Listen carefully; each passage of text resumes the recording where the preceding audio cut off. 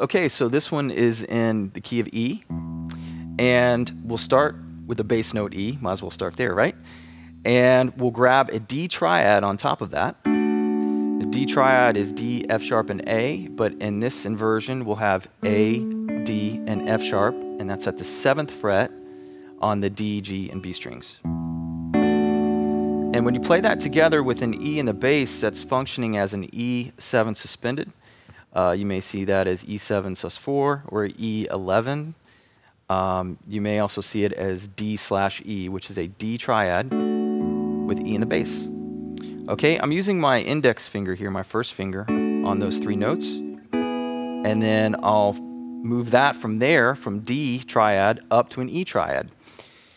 I should also mention that I'm using the pick to grab the low note E there, but when I play the triads, what I'm doing is a bit of hybrid picking. So I'm using the pick on the D string, and then I'm plucking in an upward direction with my middle finger and ring finger on the right hand. So the pick goes downward, and at the same time, my middle and ring finger of the right hand, M and A, if you're a classical player, they pluck in an upward direction towards my palm at the same time. All right? So there's that E7 sus4 chord, or D/E. From there, I'm going up to an E triad, and that's also plucked in the same manner. Pick goes down, middle and ring finger come up towards the palm. From there, we'll grab an A triad, which is A, C sharp, and E, but in this inversion we have C sharp, E, A. C sharp's at the 11th fret on the D string, E is at the 9th fret on the G string, and A is at the 10th fret on the B string. Again, using hybrid picking to pluck there, back to an E triad, and then we'll grab a short little chord stab on the notes B and E at the 12th fret. So the whole first half of this rhythm groove sounds like this. From there, we'll play the same thing again, but instead of doing the little chord hit, we'll come back to the D triad. All together.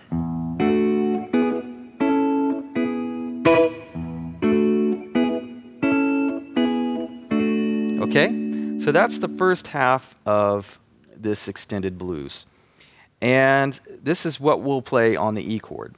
When we go to the 4 chord, which will be an A in this particular instance, we'll grab an A bass note with the pick, and then we'll grab this really nice inverted D chord with A in the bass. So this would be a D/A. And we'll also continue to use this hybrid picking approach with this.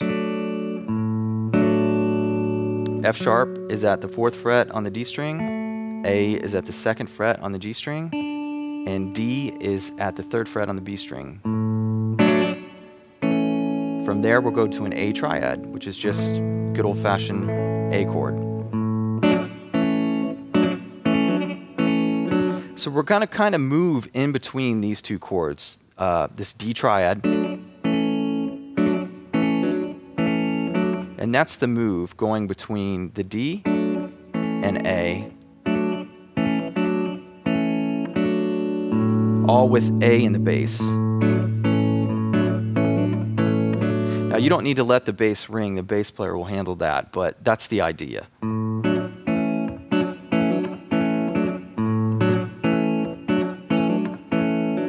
And then back to the 1 chord, same pattern.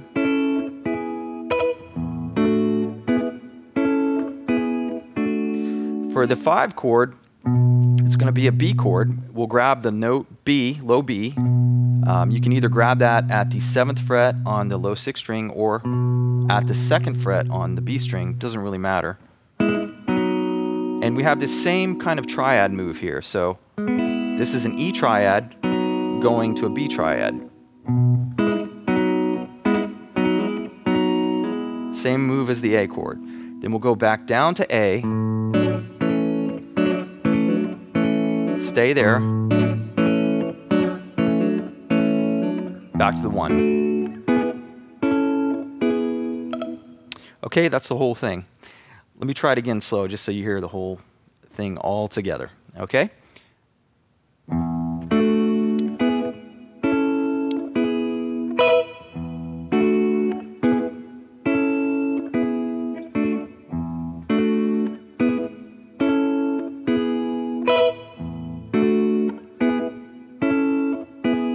Four chord.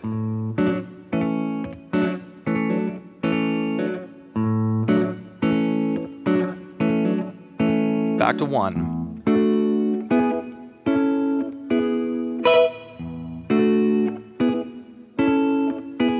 5, 4, stay there, back to 1.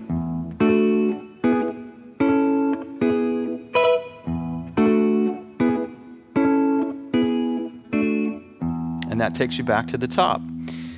All right, so this is a great soul groove from Marv Tarplin, and again, this is from Ain't That Peculiar, which was a big hit for Marvin Gaye.